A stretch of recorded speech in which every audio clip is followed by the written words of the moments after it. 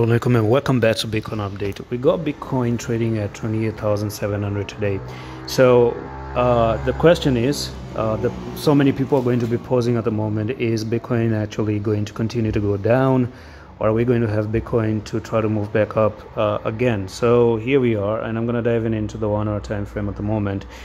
The 1 hour time frame seems like he went down, made a flag here. This flag got a technical target, come all the way down to $28,000. okay, all round figure 28,000. Now unfortunately it seems like you're getting near there, but along the way when you're coming down as well, there's one more trend line that seems like is coming to save the day. So you got Bitcoin right now making this trend line, so one touch, second, third, fourth, fifth, and you're pretty much about to hold this one. So in the next 2 hours 31 minutes we shall know if this is going to actually hold or is going to lose. So you got 2 hours 31 minutes to close the 4 hour candle, and what I'm interested to see is if this is going to end up being another flag or not. So you might actually just try, if I think personally, I think if you're looking for Bitcoin to come to $28,000, then I don't think we're going to stop here. We're going to actually be moving lower than all these prices, because one thing for sure is going to be that you'll be losing this trend line that you had, and when you lose this trend line, it seems like you're going to have the next support down near this area, which is actually round figure $26,000.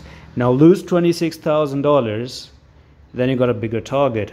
All right, then you might be looking to end up coming down all the way down to this area, which is again $23,000. So lose 28, this is my observation right now. So lose 28, which you're not doing at the moment. You're still holding the support, because you might even end up pumping back up. This is the other side of the scenario.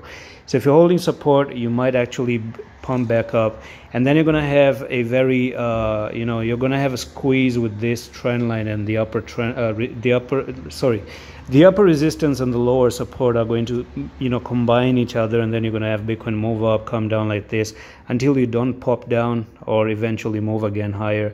So that's one thing, because remember that over here you do have this resistance there, and it translates to the modern time here that you also have another resistance as well. So lower support, yep. And if the decision has to come, then I think you're going to be looking at the decision until maximum time 8th of May, if something like this ever happens.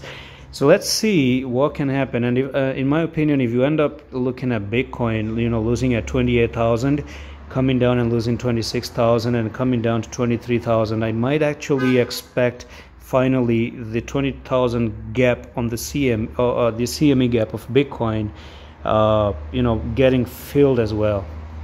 It's actually a very complicated market because altcoins are so down, and when I look at altcoins, I think, why would Bitcoin even dump that much further down?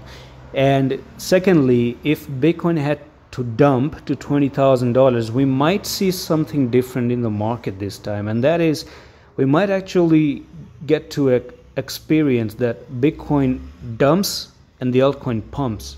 Yes, altcoins are going to go up and Bitcoin might go down actually, which is rare case, but there's a reason for that. The reason being is people might sell Bitcoin and start buying altcoins. So that relationship between Bitcoin dominance and altcoins and those kind of stuff, it might happen that the dominance actually go down for Bitcoin, and Bitcoin does go down and the altcoins move up. That's the relationship between these things.